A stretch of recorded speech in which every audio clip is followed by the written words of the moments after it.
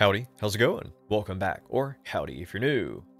I'm going to show you a quick and easy fix on how to avoid something from happening that was really bugging me for quite a while on my ROG Ally X, and that is accidental touchscreen presses when I'm using my right joystick.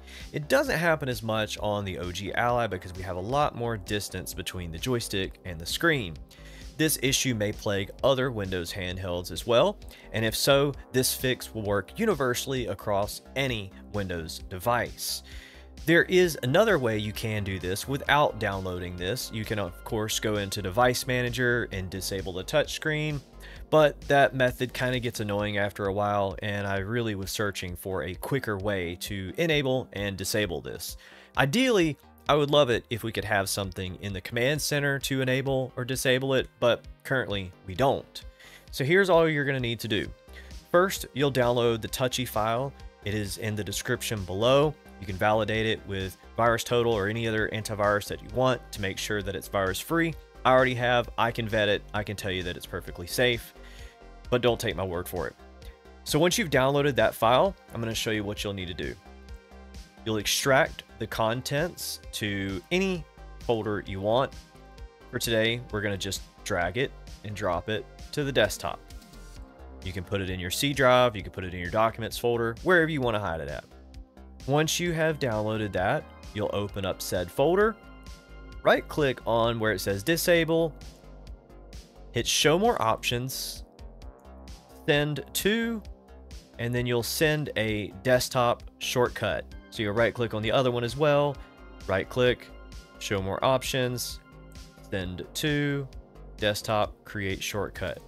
And now you have two shortcuts on your desktop, one for disable and one for enable. All right, so here's the quickest way to disable the touchscreen. Go ahead and launch your game, open up the command center, and then go hit show desktop.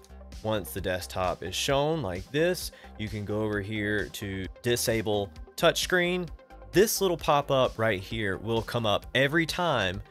If you want to bypass that, I'm going to show you a way to bypass that. What I do is hit show more options or show more details, change when this notification appears, and I dragged this all the way down to never notify. It does lower your security notifications, but it doesn't lower the security of your computer really. It just stops these little pop-ups from appearing every time you open up an application.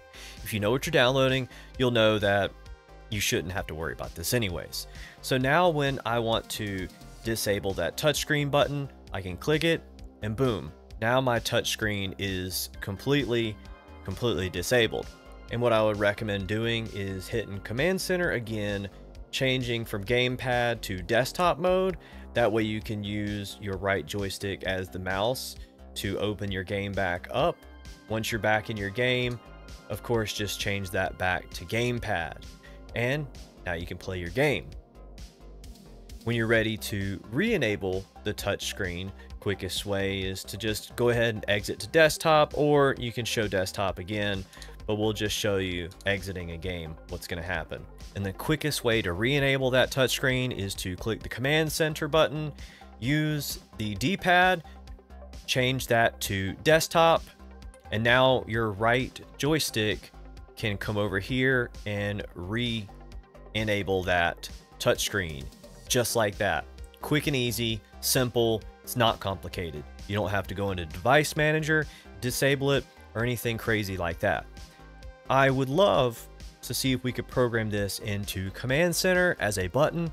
If you have any idea of how to do that, please let me know below. I did send this fix officially to my Asus rep, and I think they may work on that or they may not. I don't have any official yes or no on that, but maybe if you guys drop it in the comments that it was a feature that you would like to see, maybe they'll put that into consideration. I don't know, but I would love for people to let me know if this fix works for you, or if you have another way that you like doing it. I would love your feedback. And if you like more videos like this, please consider checking out my other mods and tutorials. Subscribe, like, comment, all that good stuff. It would be so much appreciated. And I really appreciate all my channel OGs as well. You guys are the GOAT, the OGs, much love. And if you'd like to be a channel member and show direct support, check the links below. Well, that's the end of the video. Short, sweet, and simple, not too overly complicated, and I hope this helps somebody. Also hope you have a good afternoon, good evening, or good night.